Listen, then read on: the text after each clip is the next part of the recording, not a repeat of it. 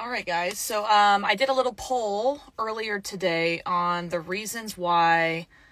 Really wasn't the reason why you follow me, but it was what your daughter needs to work on the most in her defense, and really, in my mind, that's probably the reason why you follow defense lessons. And got a range of responses. A lot of them were for throwing tips. A lot of them for footwork. Probably half of them was for gaining confidence, being louder on the field.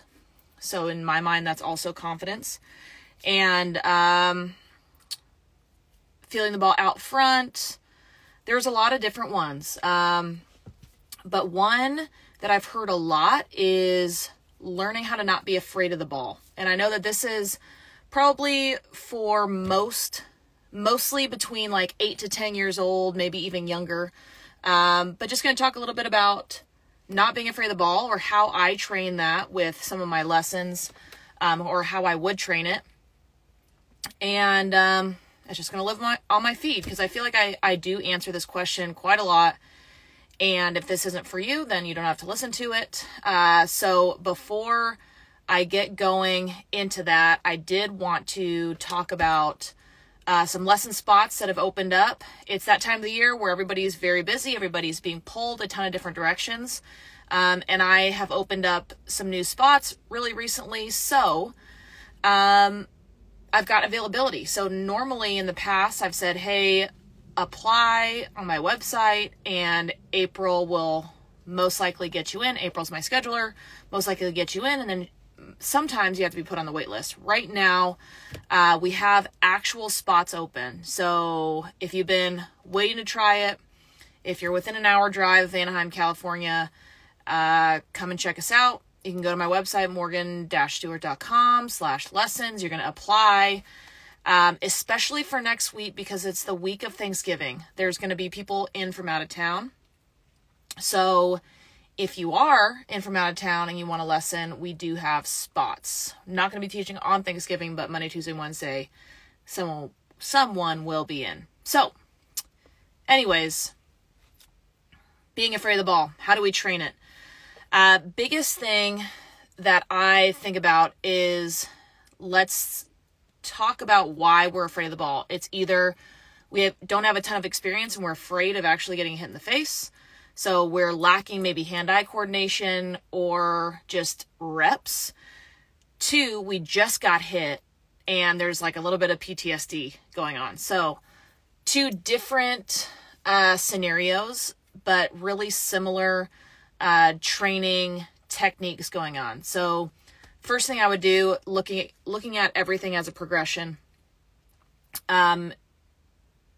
Again, with the reps and hand-eye coordination, I'm taking glove off. I'm doing tennis ball, just throwing the tennis ball at the player, catch, drop it, catch, drop it, catch, drop it, and then having them develop that more of that hand-eye coordination, having them throw a tennis ball against the wall, catching it barehanded.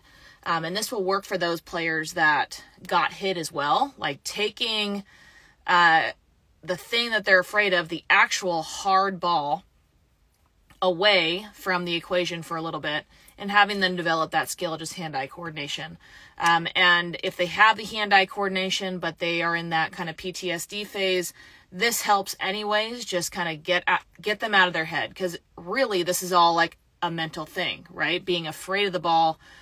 If they do have that hand-eye coordination, we're getting them out of that pattern of thinking. So tennis ball. Then you move on to maybe a softy ball, or like a dimple ball, something that's not the actual softball. Doesn't matter what size it is. People get really caught up in the size of balls, especially. It always happens with like 11-year-olds that don't play 10 and under anymore. They're playing with the big girl ball that are the 12U ball, and they are the first ones to say, oh, this ball is so small, it feels so weird. Okay, but it doesn't matter how big the ball is when you're just catching the ball. When you're throwing it, completely different. Yes, we need to train with the correct size ball to just get a feel of it. But I could talk forever about different size balls and the girls learning how to throw the different size balls. Anyways, but next step, playing with softy balls, bouncy balls, even baseballs, a different kind of implement that's not, it doesn't matter really if it's as hard, but the softy balls, you're going to get away from, like, mentally it's going to hurt that bad if I get hit or I make a mistake.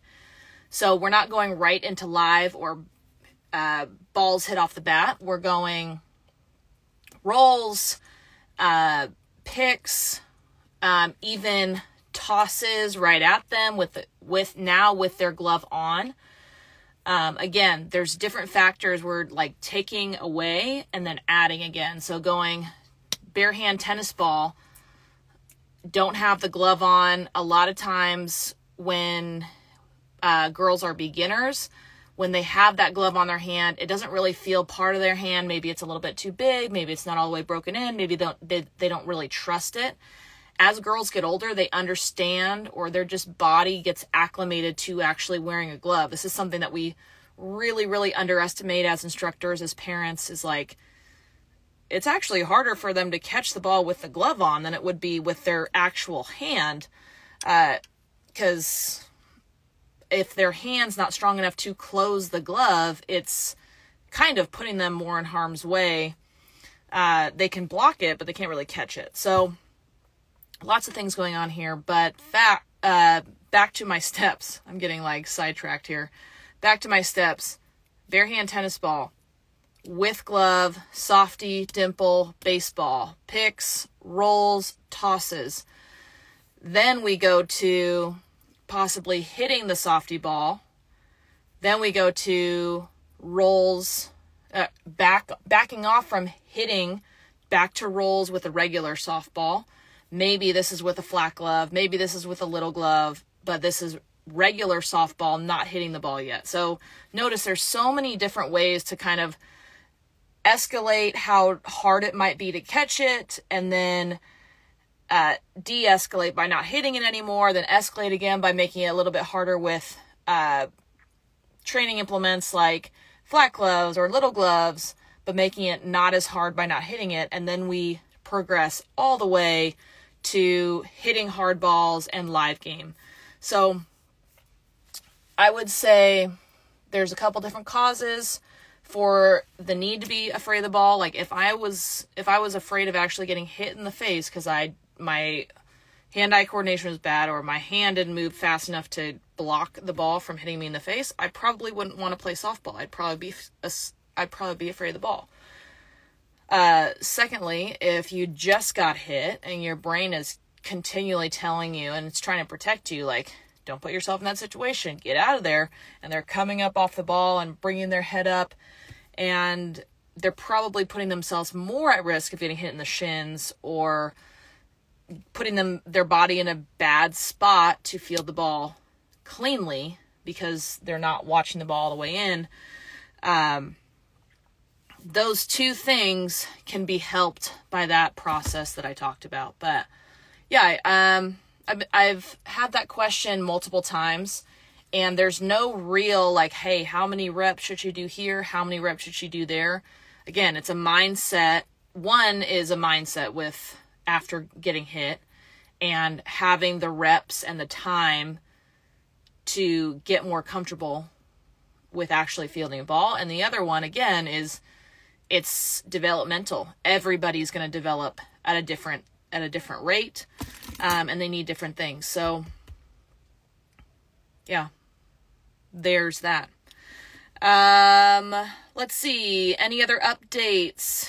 Done with my little spiel on being afraid of the ball. Groundwork tickets are still available. That's January 4th and 5th. If you don't know about that, that's my biggest clinic of the year. It's going to be at the workshop in Anaheim. The Lou Cologne event, I just put the link up in my bio. That is the night of the 5th. And I haven't really posted a ton about that because I'm trying to talk about groundwork more because it's happening right before. But I'm going to be giving everybody a little bit more detail on that as well. I'm trying to think of anything else. Basically, it's groundwork, lessons, and as always, if you are not in the area, not local, and you follow here, because I think a lot of people are actually starting to tune into Defense Club, which is my online platform, because I've got a lot of people from East Coast, I've got a lot of people from Midwest. Just did a clinic or 2 organization clinics in Dripping Springs, Texas, where people had been looking at my black book and Defense Club and knew some of the drills that we did at the clinic because of that, which is really, really cool. So if you haven't heard of that, or you can't get in to see me, or if you get annoyed because I keep talking about my lessons and you can't physically be here, check out Defense Club. So I hope you guys all have a great Tuesday. See ya.